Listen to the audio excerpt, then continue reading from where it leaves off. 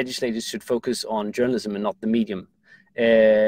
We know that journalism can take many shapes, there's TV, writing, etc. And we don't know what will be the next big thing.